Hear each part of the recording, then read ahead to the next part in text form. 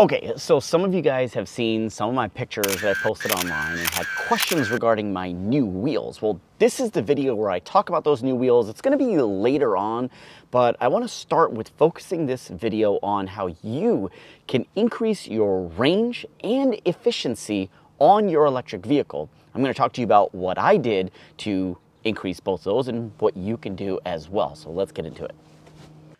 Okay, so electric vehicles tend to focus a lot on efficiency, and that's because battery technology is still fairly expensive. So the more range that you can get from a battery pack, the better. But how do you gain range on an EV? It's by making it more efficient. One of the easiest ways to make your EV more efficient is to reduce drag. Now, I'm gonna have my buddy Ricky from 2-Bit Da Vinci talk to you about drag and its effect on efficiency, specifically with EVs. Ricky, take it away. Hey, what's up, Raj? How's it going? I'm Ricky with 2-Bit Da Vinci, and I'm here to talk about aerodynamics, in particular, drag, as it pertains to a vehicle moving through the air. So drag is basically the effect of having to move a vehicle through air, which is a fluid, a medium, just like water. So if you've ever swam in a pool, you know how hard it is to move through water. Well, air isn't as hard as water, but it is also a fluid. And if you've ever wondered why EVs seemingly obsess about aerodynamics way more than gasoline cars, the reason, in a nutshell, is because gasoline cars have a ton of energy on board. 15 gallons of gasoline in an internal combustion car is a ton of energy, but they're so wasteful that most of that is just wasted as heat and noise. And only a very little bit of it, about 20 or 30%, actually moves you forward. So as a result, the drag is a much smaller part of the puzzle. That's why companies like Tesla and everybody else obsesses about shaved door handles and aero packages to keep that drag down. So what goes into drag? There's three things. First is the frontal area. So if you kneel down and look at a car, that cross section at its thickest point is basically the amount of car you have to push through the air.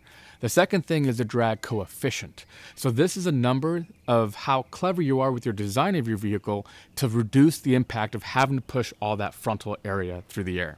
So drag coefficient of 1 is terrible. That means you basically have a rectangle. And a rectangle is really bad for a couple of reasons. First, you have a blunt front, which means that any air hitting it directly head on is just colliding with it and pushing the car back, instead of routing it around. And secondly, in the back, being blunt and flat, like an SUV, for example, is also really bad because as the air tries to come back around it, there's a huge area behind it where there's not any air. There's a low pressure region. So this is the same reason why a straw works. As you evacuate the air out of the straw, you have a low pressure region which pulls the fluid up. The third thing is speed. So how fast you're going really matters because the equation for drag is the frontal area times the drag coefficient times the velocity squared.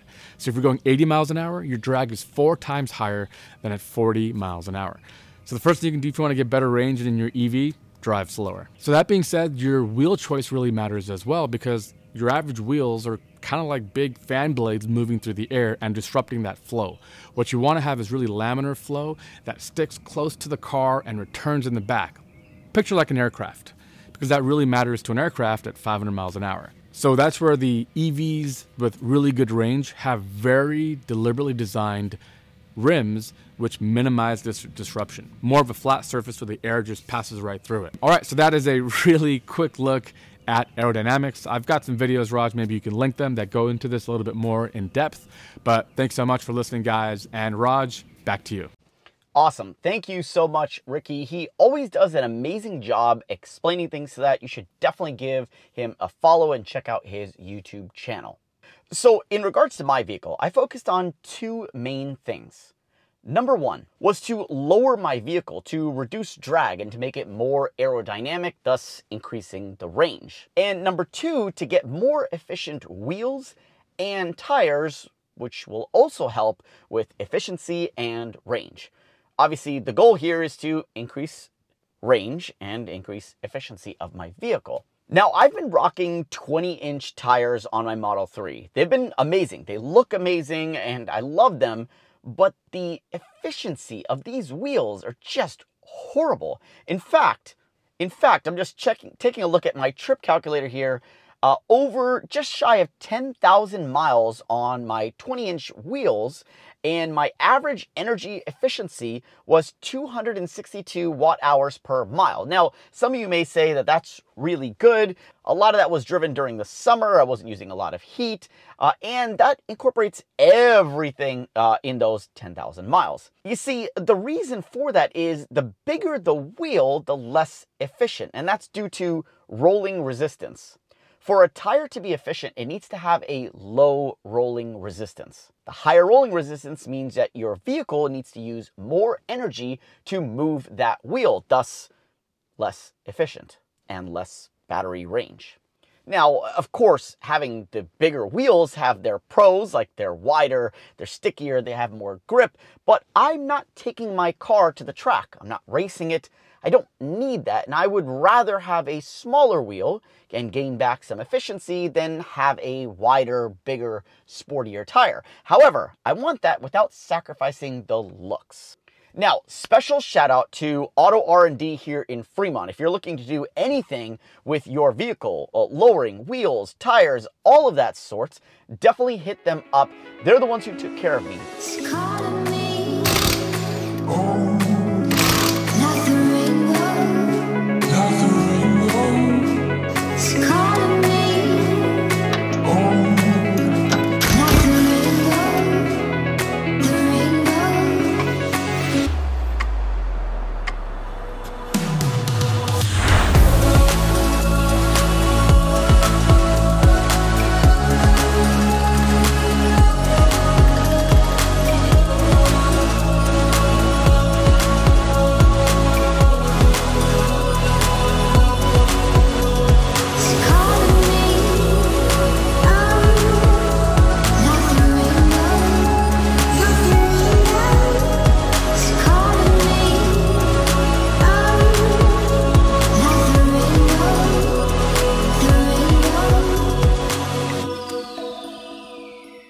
They got me set up with some iBox springs that overall lowered my car about 1.5 inches, which was just enough. Not too crazy, but not too light. I didn't want to be avoiding speed bumps and driveways, but I still also wanted to get that lower, more aggressive, more aerodynamic, and more efficient stance of the vehicle. They also got me set up with the tires. Now, the tires that I got are 19, so I moved down 1 inch. They're also not as wide as the 20-inch tires, and these tires are actually the OEM factory tires that Tesla gives you when you order the 19-inch wheels.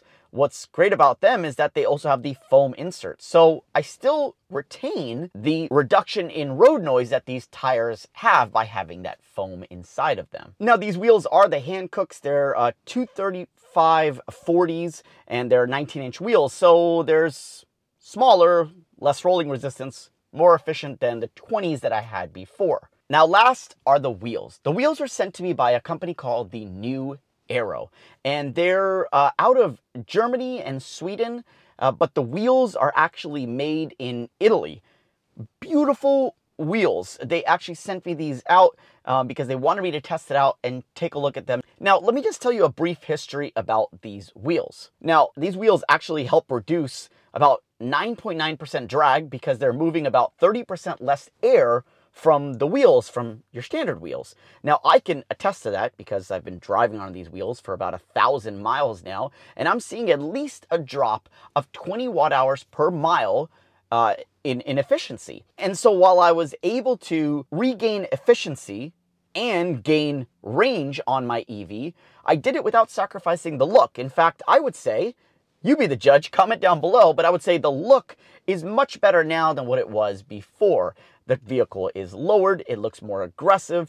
The 19s don't quite look like 19s because they fill out the wheel well better. They're more aerodynamic. The air actually flows through their blade-like design, and it's just beautiful. Now, I also love that the lug nuts for the wheels are hidden.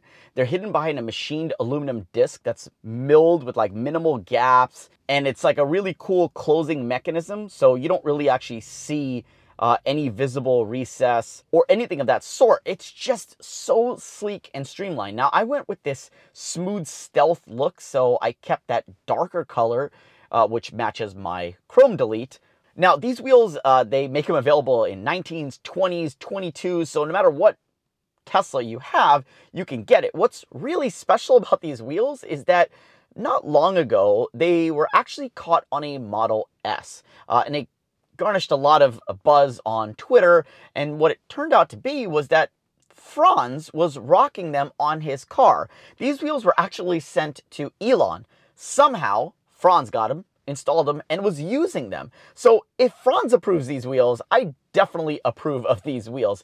I've loved them. Everywhere I've gone, people have complimented me on these wheels. They really like these wheels a lot as well. Now, that's of no surprise because back in 2020, the new Aero company actually won the prestigious Red Dot Award for product design. So it comes as no surprise that people admire and actually really like these wheels, as do I. Now, the 21-inch and the 22-inch wheels that they have are milled out of one piece of forged aerospace grade aluminum, whereas the 19-inch wheels that I have are crafted out of cast. And after the cast is done, they actually mill the surface to achieve the same sharp impression and characteristics that the 21 and 22 forged have. So that's really cool as well. And it's sort of exclusive as they've not been available ever in the US up until now. So yes, the company sent them out. I told them that, hey, I want to give them a run for it first. I rode 1,000 miles without creating a video or really talking about them because I wanted to make sure that they're good before telling you guys. And they're great. I talked to them. They're making and opening up availability in the US starting now. So if you're interested in getting these wheels, I'll put a code down below. You can just use Tesla Raj and it should knock off the shipping charge to get them to you. So check them out. I'll put a link to them down below, the new Aero. But overall, what I wanted to focus here is that if you have an EV, it's very important that your EV is efficient.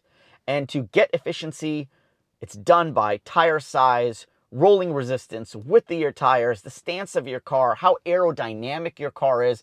You know, the future may have no side mirrors because side mirrors, believe it or not, add drag to your car. And so all of that accounted for, if you focus on that, you can actually regain range and make your EV more efficient, which is very important in the EV world. Let me know, have you done anything to your EV to make it more efficient and increase range? What do you think about what I did? I lowered it 1.5 inches, new tires, new wheels. We moved down in size. What do you think about my overall stance and look? I'm curious to know what you think. And let me know, what are you going to do? Are you interested in the new Aero? What do you think about them? You like them? You don't like them? I didn't like them at first, but it grew on me. And now I absolutely love them. If you like this video, hit that thumbs up button. And again, consider subscribing if you haven't already. I'll catch you guys next time. See ya.